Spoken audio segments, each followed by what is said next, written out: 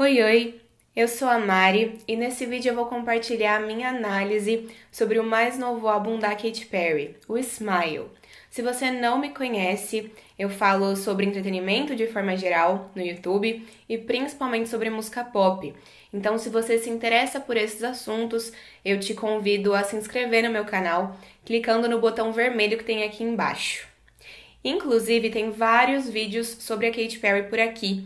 Recentemente, eu revisitei e analisei cada uma das eras dela, todos os álbuns. Então, seria uma honra para mim se você pudesse assistir a esses vídeos também. Mas vamos focar no Smile por enquanto. A proposta da Katy para o seu quinto álbum de estúdio, que tem 14 músicas e pouco mais de meia hora de duração, era criar um álbum que soasse esperançoso, resiliente e que representasse a jornada dela atravessando o inferno. O Smile, então, é um álbum sobre a jornada da Katy em busca de encontrar o seu sorriso novamente. A faixa título do álbum, que é a faixa número 7, divide esse álbum em duas metades, na minha compreensão, no meu entendimento. Na primeira parte, entre as faixas 1 e 6, a gente tem músicas mais tristes, mais profundas, músicas de superação, de inspiração, músicas que falam sobre tentar encontrar forças para enfrentar os seus problemas. Na faixa número 7, a faixa Smile, a Katy finalmente reencontra o seu sorriso e passa a cantar músicas mais divertidas, mais animadas, mais felizes na segunda metade do álbum. Vamos então conversar sobre as temáticas de cada música individualmente? Never Really Over é a música que abre o CD, e nela a Katy fala sobre o fim de um relacionamento. A música é sobre como todas as relações que passam pela nossa vida nunca realmente acabam. Um pedaço delas sempre continua com a gente. Então, o álbum já começa falando sobre a dificuldade de superar algo. Já na faixa seguinte, que se chama Cry About It Later, a Katy decide deixar toda a sua tristeza de lado por um momento. Ela decide se divertir por uma noite e deixar para chorar pelos seus problemas mais tarde. E ela segue essa temática na terceira música, enquanto ela canta assim, abre aspas, continue dançando com os olhos marejados. Eu prometo que um dia, baby, eles vão secar. Teary Eyes é sobre ter perdido a luz na sua vida. É sobre se sentir perdido e deixado de lado e mesmo assim saber que esses sentimentos ruins que enchem os seus olhos de lágrimas vão passar eventualmente. Já em Daisies, a Katy soa muito mais confiante quanto ao seu valor. Aqui, ela fala sobre como, apesar das pessoas sempre terem tentado jogá-la para baixo, ela vai continuar sendo ela mesma. Ela vai continuar lutando pelos seus sonhos e nunca vai deixar ninguém mudar a sua essência. Resilient é outra música nesse sentido. Ela afirma no refrão, eu sou resiliente, eu nasci para ser brilhante. Ela sabe que apesar de ter sido quebrada em milhares de pedacinhos, ela vai continuar se tornando cada vez mais forte. Ela vai continuar crescendo como uma flor, porque ela nasceu para brilhar. Na The End of the World, encerra a primeira parte do disco, na minha opinião. Essa música é sobre não perder a esperança e entender que por mais que as coisas estejam difíceis, não importa o que esteja acontecendo, não importa pelo que você esteja passando, não é o fim do mundo.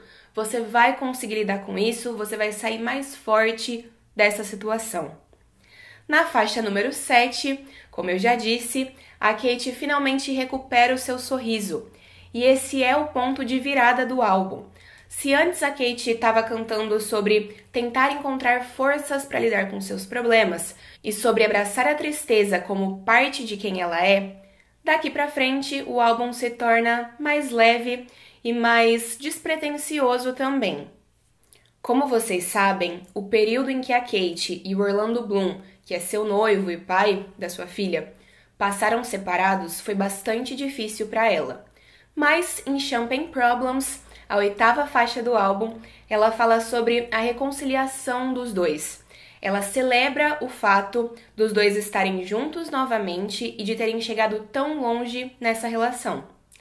Já a divertida, Tucked, fala sobre ter fantasias com uma pessoa que você nunca vai poder ter na vida real. Seria um erro se relacionar com esse alguém, então você mantém tudo isso na sua imaginação. A 10ª faixa do álbum é Harley's in Hawaii, e ela foi literalmente inspirada numa volta de moto que a Katy deu com o Orlando Bloom no Havaí. A música foi coescrita e coproduzida pelo Charlie Puth e é uma faixa bastante divertida. Em Only Love, a Katy reflete sobre como seria o seu último dia de vida. Ela decide que ela gostaria de focar apenas nas coisas positivas, de se reconectar com a sua família e de reconhecer o tempo que ela perdeu dando atenção para o que não valia a pena. Ela decide então que deixaria o ódio para trás e levaria com ela apenas o amor.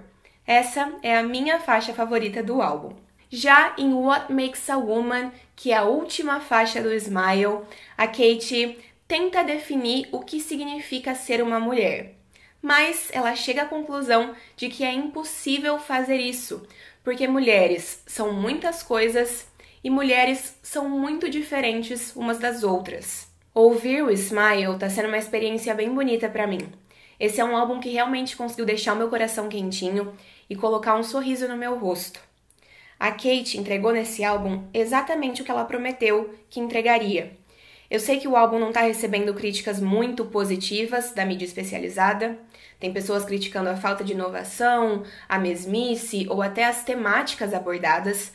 E eu tenho a impressão de que essas pessoas criaram suas próprias expectativas e se decepcionaram quando essas expectativas não foram atendidas. A Katy prometeu um álbum pop que abordaria os momentos complicados da vida dela, a recepção do Witness e como foi o impacto disso para ela, a influência da mídia na imagem pública dela, o período em que ela passou separada do Orlando Bloom, a depressão forte que ela enfrentou por conta de todas essas coisas. E ela prometeu também um álbum que mostraria a luz no fim do túnel, o caminho para reencontrar a sua própria força e, consequentemente, a sua felicidade. E o Smile é exatamente tudo isso. Um álbum que oferece apoio para os momentos difíceis e esperança de um futuro mais feliz.